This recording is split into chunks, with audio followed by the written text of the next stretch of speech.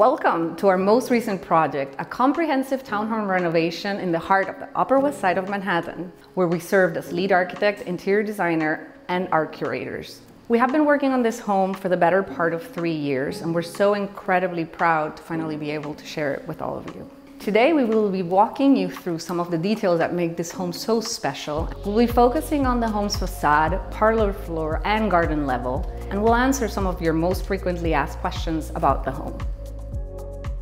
This Renaissance Revival townhouse was originally built in 1882. The exterior was drastically altered in the 1970s when the stoop was removed and a new entry created on the ground floor. We rebuilt the stoop, replaced all the windows, fabricated new beautiful steel railings, added a crisp new coat of stucco to the ground floor, and restored the entire facade to its original luster.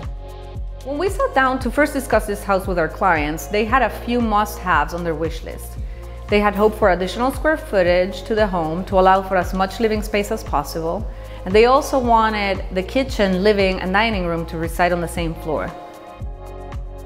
During the architectural planning phase, it became pretty clear that a 3-story extension to the back of the house was the ideal means of making this wish list come true.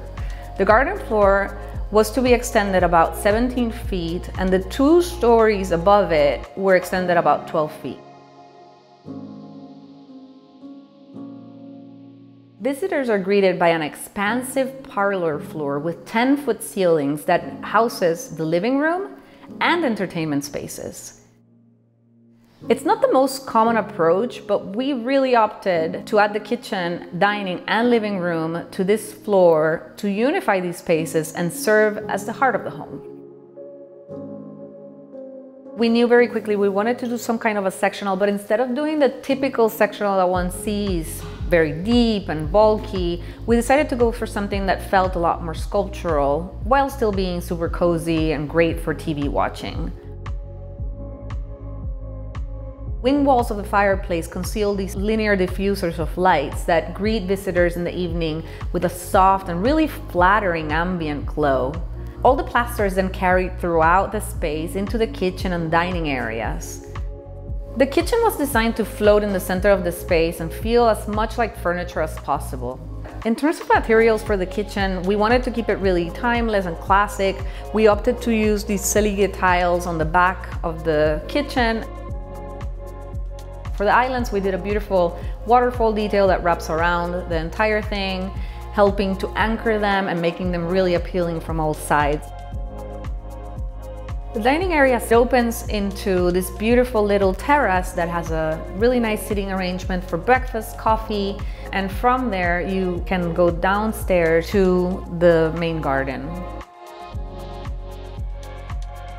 Since this floor was to be the main entrance, we opted to utilize the width of the stair stack to frame out much needed built-ins and a beautiful second powder room. Descending from the parlor floor, we reach the garden level, where a lounge and casual home office occupy the back half of the home. This level was designed to be an entertainment destination.